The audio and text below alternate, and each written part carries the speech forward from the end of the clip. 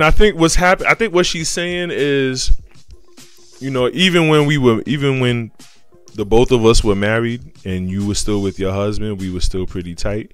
But now that you for the streets, now that you out here wilding, you know what I'm saying? I can't even, you know what I'm saying, get in touch with you like I used to no more.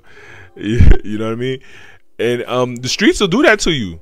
The streets will do that to you. When you out here mingling and trying to do your thing, you kind of lose sight and you lose touch, or you fall out of the routine of, hey girl, let's go here, girl. Okay, girl, let's go there, girl. Let's do this, girl.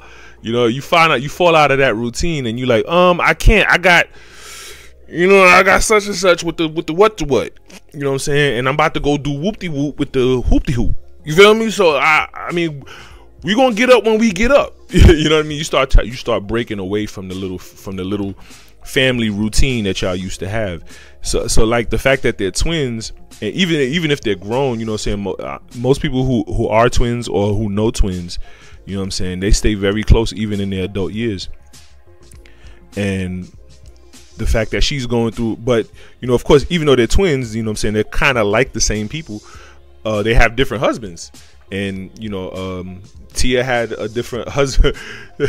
Tia had a different husband, and so she broke up with her husband, and so now she's going down a different path.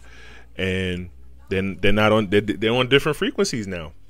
It's painful. It's painful. Hey,